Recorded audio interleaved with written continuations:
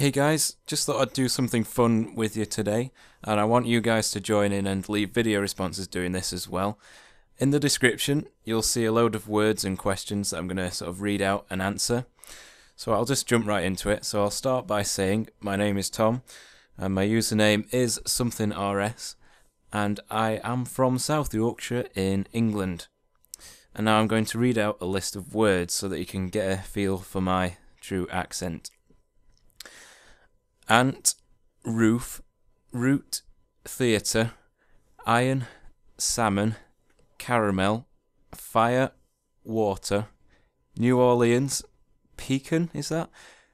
Both, again, probably, Alabama, lawyer, coupon, mayonnaise, pyjamas, court, naturally, aluminium, gif, tumbler, crackerjack, doorknob, envelope, and GPOY. Not sure what that is.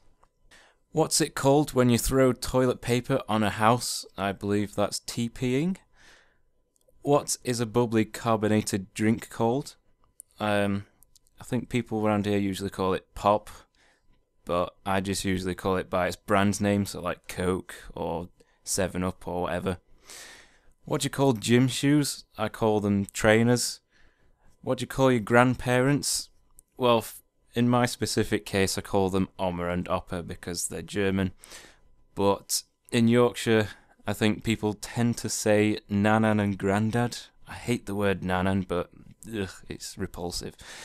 What do you call the wheeled contraption in which you carry groceries at the supermarket? I call it a trolley. What is the thing you change the TV channel with? A remote? Choose a book and read a passage from it. So the passage of choice that I have right here is Article 20 of the Bro Code. A bro respects all his bros in the military because they've selflessly chose to defend the nation, but more to the point, because they can kick his ass 6 ways to Sunday. Very inspiring stuff right there. Do you think you have an accent? Well, it depends on how polite I'm feeling. You might have noticed that sometimes my accent sounds a bit less thick, but when I'm with my mates I might just be like, "Alright mate," or "Fucking hell mate." But yeah, I do think I have an accent, but it depends on how polite I am. Be a wizard or a vampire?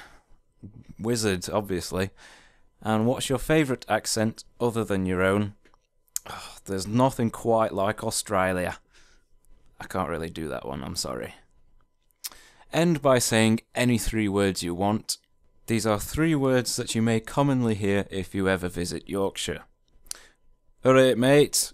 Good.